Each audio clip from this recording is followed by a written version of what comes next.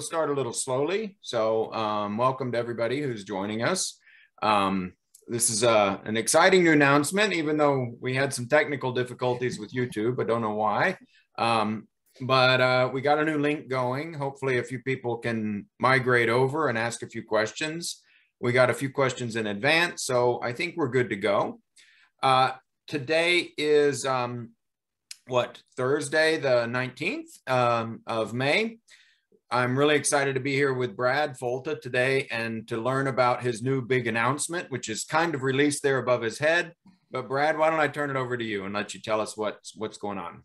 So yeah, no, our big new announcement, we've been through all the trainings that we do through Honey Badger, through all the different areas that we focus on, we've been noticing that there isn't a good way to educate people these days as far as when it comes to geomatics and geospatial. If they're coming out of college, it's usually one industry focused, like in natural resources, or they learn it in the sciences. And they never really dive deep into collecting data or bringing that data to the full visualization. So they come out one-sided. They come out, like, oh, this is what I can do with it, and this is going to be my career for the next 20 years. And what we're aiming to do with the Minnesota Geospatial and Geomatics Institute is kind of change that paradigm, right? Like folks who end up going to the Minnesota MGGI, as we call it, are going to be better equipped to go out into the market, but they're not going to have to pay for a very expensive degree. They're not going to have to, deal with going and 4 years of whatever. We're going to teach them what they need to know, how they need to know it, and in ways that make them think in that field, right? I liken it to being able to speak a language. If you're able to speak multiple languages, you're able to think in those multiple languages ways, right? And so in geomatics and geospatial, you need to be able to think not only in your field, but in other people's fields, because you need to help them clarify / condense what they need into a geospatial platform or into a way of collecting data. So congratulations on opening the Institute, but for everyone listening, so this is an actual institute, or this is just a project? I mean, no. So, well, this has been about a year in the making. This has been putting together coursework. This has actually been, framing it out, how this is going to play out. It's going to be at minimum a 72-day certificate program in the beginning, or at maximum a 6-month length full-time course. Well, essentially full-time. We're entertaining the idea of part-time, but coursework to work somebody through not only how to collect geospatial data and geomatic data, but also how to get it to that visualization, and in turn build a portfolio for themselves that they can take to their next interview or to their next job application, or even out into the public and say, this is what I can do. This is where I was trained and this is how I did it. The focus is to create that, not accredited, but credentialed certificate through the Minnesota Department of Higher Education. And that's our last step in this whole process to launching by this fall. So we essentially have about 4 weeks, and we'll find out whether or not we are ready to go as an institute, full-blown little institute. Wow. Hey, Bradford, we had a question that chatted in. Okay. Could this maybe be used towards a college degree? How do you see that playing out? Actually, so I can't say yes, but I won't say no. The definition here is if the college that you're going to, say, for instance, like my alma mater, University of Minnesota Duluth, because the Department of Higher Education holds essentially the credentials to say that this certificate program is a real live educational program, you have the ability then to petition 2 state schools that recognize Department of Higher Education for the state of Minnesota as far as an accrediting agency in a way. And so you can petition it in, you can ask your professors if it's a thing. So if it does and it helps count, we'll help you get there. We'll help you justify that for them and send them our syllabus on what we put you through to do the work that you do. Thank you. Well, and I think that's part of why what I'll be helping you with. So right. I was really happy to have you invite me to join your advisory board. It really combines my 2 hats of university, where I'm a professor and I run programs, and ArenaCAD, where we work in this exact field, often with you and Honey Badger. But I do see you'll have a lot of overlap. You're not really competing with universities, but I think you'll give that next generation of students an opportunity for some real hands-on practical experience. I mean, how do you see that? Is this going to be for students, or these for people in the field? both? Well, that's actually, if I'll jump back really quick, that's why we also sought you out in the beginning as we were starting to put ideas together, was because we wanted to engage somebody that both lives in the business world and also lives in the university world. Usually you don't see a happy marrying between the two, right? So hence the reason we're like, well, we got Chris Ball over here, economics professor and ArenaCAD extraordinaire. But to your point about, yeah, we're not going to be in competition with the universities because we're going to be focused on getting you skills that you can, well, we're not going to test you, as it were, right? Like, we're not going to sit here and focus on, tell us how to operate a total station on a piece of paper. We're going to have you show us. We're going to get you the skills, the hard skills that help support the soft skills you learn in university.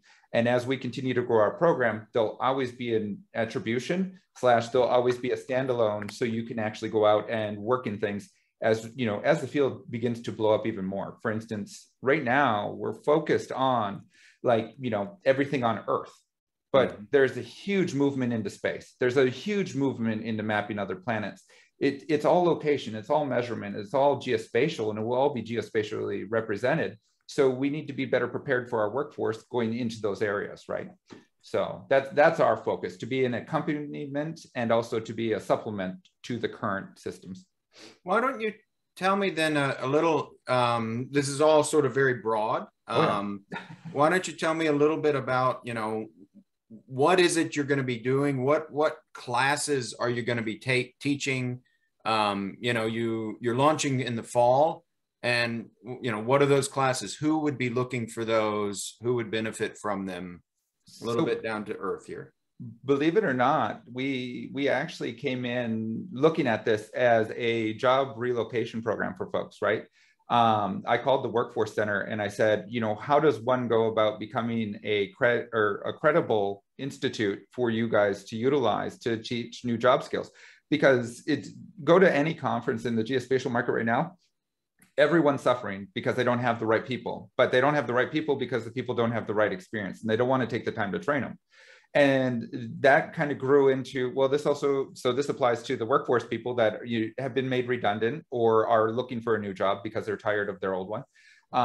It looks for, or they're complacent in their old one.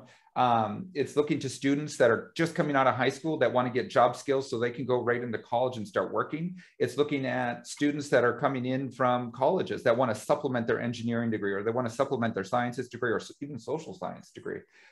So they can be better apt at going out and collecting data, bringing it to the full visualization. And the way the coursework set up is essentially, and it's no frills coursework, right? Intro to geomatics, intro to geospatial. But we start you out in groups, and as we work you through essentially the 72 days, we're training you to become more independent. And as we're training you to become more independent, we go from focusing on group projects all the way through to industry-specific projects to see what your niche is. Are you an environmental person? Are you a utilities person? Where do you find it most interesting? And then we get you all the way to the very end, where now you have this portfolio, you speak to all these industries, you can build that portfolio out even more on your own, but you're using the latest equipment from like Trimble to do so. So when you do apply to a job, or when you do take it to the next level, you can say, I've used a Trimble total station, I've used a scanning or a terrestrial scanner, I've worked with data sets with point clouds like this, that, and the other thing, and here you go, here's my visualization.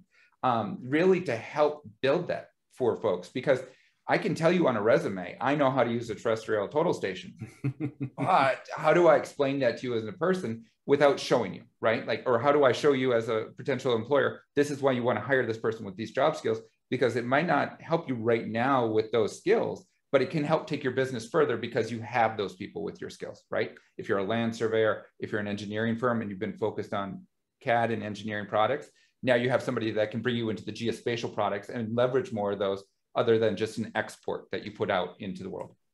Well, that makes a lot of sense. I see it from the clients we work with in ArenaCAD, traditional surveyors trying to move into a more digital age as well. I can see them going back to this. For our broader audience, why don't you tell us a little bit, we'll step back for a second. What is geospatial? What is geomatics? What's different? You've got both in the name of the institute. Can you just describe for the audience what they are, what that means, and how you see it all fitting together? So geospatial, and people can argue with me on this, that's the whole point. Geospatial is the visualization of data, locational data, right? And it can be any locational data. It can be real time, like we're tracking you, myself, and Anne all at the same time, right? You can see where we are relative to each other. Or it could be analytics for logistics, right? Understanding where a package is or a widget is. It's all about creating the pathways and the flows for folks to get data from one source to another, so everybody can stay on the same page without having to constantly call each other, send Excel spreadsheets, this, that, or the other thing. What geospatial aims to do is help not eliminate the human factor, but make the human factor more efficient, because we know, for instance, humans make a mistake every 30 minutes. Now, if you do this across a large supply chain, like, you know, an IKEA supply chain or something like that, if you're making a mistake every 30 minutes, we got a lot of money that's leaving the door. The more we can automate it, the more we can take the human error out of it, the better it gets.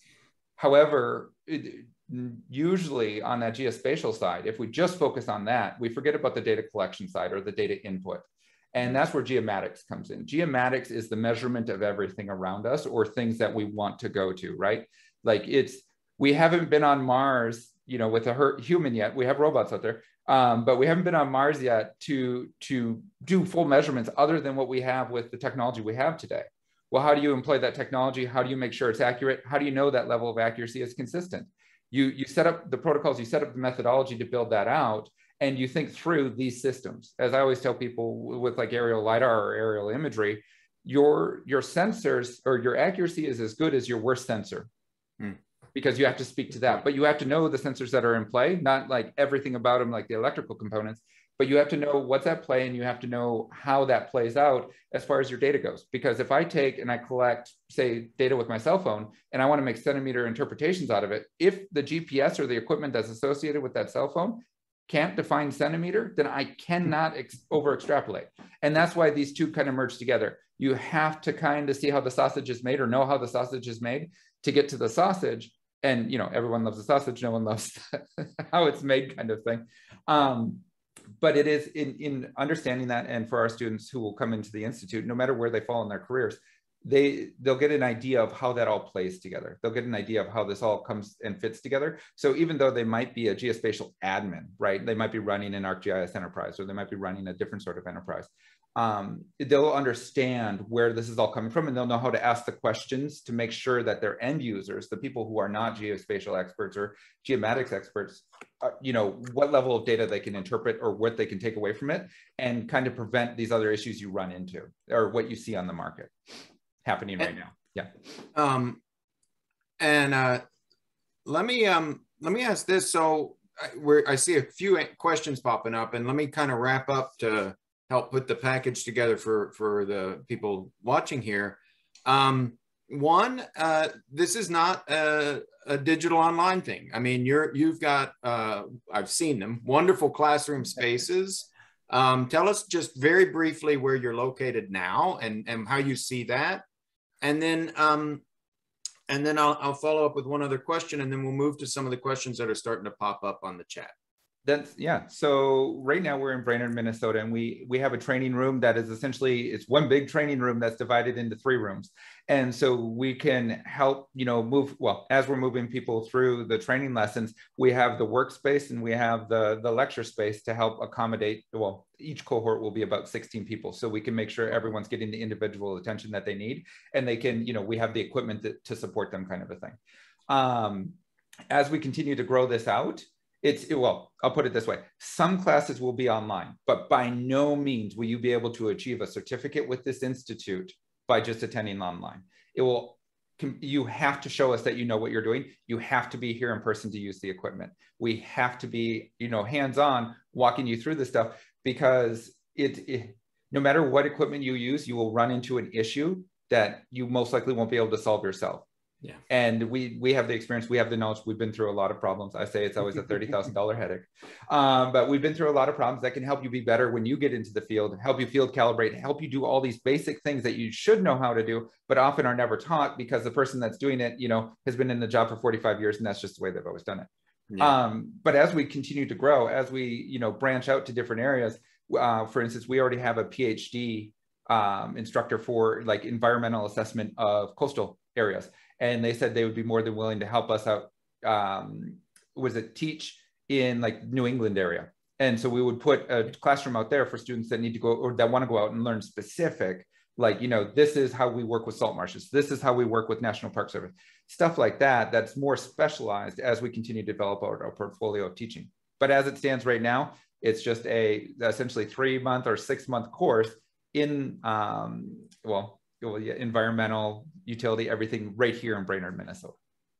I thank you. I ask you that also because one of the reasons I was excited you asked me to get involved and that I love what you're doing is because there's just a proliferation of these sort of educational things tied around specific products, tied around specific software.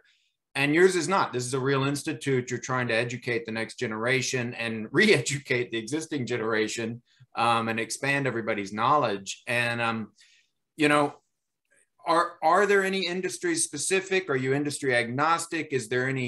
Are you promoting specific software or equipment, or you're going to train people on everything? Or how do you see it? We're going to aim to train people on everything. We're going to try to stay as agnostic as possible, but we do have partners that want to work with us, right? So we're an Esri shop at Honey Badger Analytics. Sure. We're going to teach in Esri. Sorry to, you know, QGIS, but we're not going to limit you to not use it, right? We're going to help you understand what's out there. We're just not going to be the experts in it because we're not the experts. Well, yeah, we're not the experts at Honey Badger. I played in QGIS for enough, but not, you know, full on. But the same with AutoCAD and MicroStation. We're going to stay agnostic on those fronts as we start to either develop more relationships or, you know, keeping the students best aware of what's out there. Because if you go work for a DOT in the United States, most likely it's MicroStation. If you work for a private firm, most likely it's AutoCAD.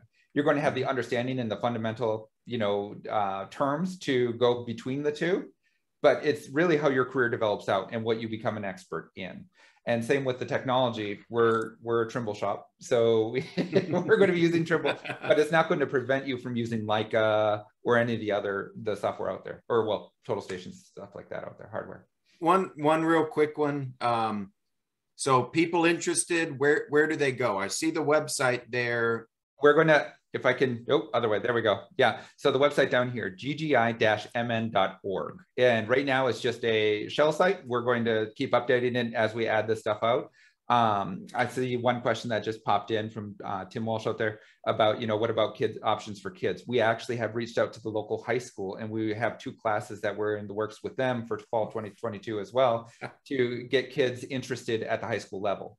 And the whole reason too is because I graduated from Brainerd High School and I have to. So, of course. So first of all, Brad, thank you. I think this is fantastic what you're doing. I've known you for a few years now. I've seen you teaching other classes. I know you push your students. They appreciate it. Maybe not always on day one. Yeah. But or the one day that we taught the training. Yeah. And it's been a pleasure to work with you. I look forward to being involved and helping connect you with universities and help advise on structure. And we'd love to see you over here in New England, where we're located, over here in Connecticut. I'm sure our university has programs. We're working in environmental sciences, data science as well. So I think the whole thing is super exciting. I'd like to quickly thank Ann for helping and monitor and handle questions today. Thanks to Ann. We're also sort of the team that's going to be working on a newsletter and some information that's educational and content that can go out to everybody. So I appreciate working with you both. And with that, let me turn it over. Ann, if you see a few questions, let's try and get through some of those for people. That's great. Chris, thank you so much. And Bradford, thank you too. We had a question that popped in a little bit earlier, and I'm going to read it because I'm not always quite as savvy with the technical language. So bear with me, and thanks for chatting this in. I'm going to read it out loud. Location analytics is a buzz phrase within the analytic platform not directly related to GIS, Alteryx, and Tableau. What does MGGI offer to data visualization experts not officially in the geospatial realm? Well, so that's a great question. What we're going to offer is we actually have part of our coursework called topics in geospatial geomatics. And this would be one of those things that would fit well into a topic, right? How do we get something like Ultrix? How do we get something like these other softwares to integrate well with GIS, or what does that workflow look like, right? People have a hard enough time right now, supposedly getting CAD to work with GIS, even though the tools are out there that makes it pretty well achievable. With Ultrix and everything else, they have GIS capability. You just don't see it proliferating much in the GIS community because a lot of us are still stuck in Excel. So as these things develop out, this is where we're going to be pushing students to look for these opportunities to bring these things in. And especially as we keep a tab on what's going on in the market, we're going to be also teaching as it continues to grow. So if we see a market shift where Ultrix becomes one of the leading things, we're going to start putting together data programs. Well, we'll put together a program that will be focused on data integration and bringing these things together into one house. Well, not one house, but multiple houses serving one map kind of a thing. Good, thank you. I've got another one here that popped in. This is probably a little bit broader topic, and I know we've just got a couple of minutes left, so let's see what we can do with this one. Yep. What about the social side of mapping? That's the thing you see right now happening kind of in the nonprofit world. The nonprofits that have embraced like geospatial technology or geomatics are running with it, and they're the ones that you can't fight, right? Because they have all the statistics and stats behind it. The social sciences is often forgotten about when it comes to GIS. No one knows that their entire dispatch center for their local authorities runs off of geospatial. Typically, even the dispatchers themselves don't know it runs off geospatial. So for criminology, for what have you, the thing is we need to broaden more of these things out there. And that's what the Institute is also about, opening up everyone's mind to it. I recently talked to college kids and told them about the field over at the University of Oregon. And we had a number of them that said, hey, by the way, I never knew outside of natural resources that GIS could be applied. And I was just like, you're limiting yourself, not because, you're staying in your lane, but because you're not, well, one, they're not teaching you, two, we're not showing you as an industry what it can do in its entirety. And that's the biggest thing. So the social sciences are a huge area for us because we want to see people explore and take that to the next level. I mean, it's a perfect example of why you would use a survey 123 from Esri to do, to help update and promote your maps. Everyone has access to the tool that has an account, but they don't use it. And so, we need to enable more of these things. Great. We're at time. If anybody has any more questions, pop them in. Otherwise, Bradford, again, where do we find information? Where should we go to look for it? Just tell us a little bit more. I mean, this is really an exciting opportunity. We're all excited to be a part of it. And we just want to be able to keep folks informed. Yeah. And so the ggI-mn.org, you can watch for it there. We're going to be posting on LinkedIn by the end of today, like the web page, well, the showcase page and everything else. You're going to see things start popping up. We're going to put a link on Honey Badger's website as we continue to develop things out. Bear with us. This summer is where we're really hitting the website hard. We're going to get all the coursework laid out. We're going to get the LMS system in there. So everyone's going to be ready to go by the time we hit fall. Now, if you're interested in being a student or an instructor or learning more about the Institute, on the ggI-mn.org, there is a contact us list. You can click on it, get on our mailing list. We'll send you an email, and at some point we'll send you, what are you interested in being potentially, or how do you want to help support the Geomatics and Geospatial Institute? So watch your email, see what's coming out, because we're definitely going to be in contact. Great. And I'd like to thank everyone who, not done yet, keep going. I was going to say, and if you're a technology company or you're a small little company that's looking to push or promote your tools or software, definitely send us a link as well here at Honey Badger or at bradford.folta@ggI-mn.org. That way we can get these conversations happening, because there's a myriad of tools out there. There's a myriad of softwares out there. We can make everybody at least aware of them, if not, capable in them. So that's what our aim is. Great. Good. Well, we're a little past time. Thanks everybody for your patience while we got going this morning. And thank you, Bradford and Chris, both for your input. We're so excited. And guys, keep your questions coming. Get out onto that website. Let us know what you're thinking. We're open to ideas. This is just such an exciting thing. We're ready to get started. So watch for more information. Thank you so much. Thank you everyone for attending, and sorry about the links today. Have a good one. Bye.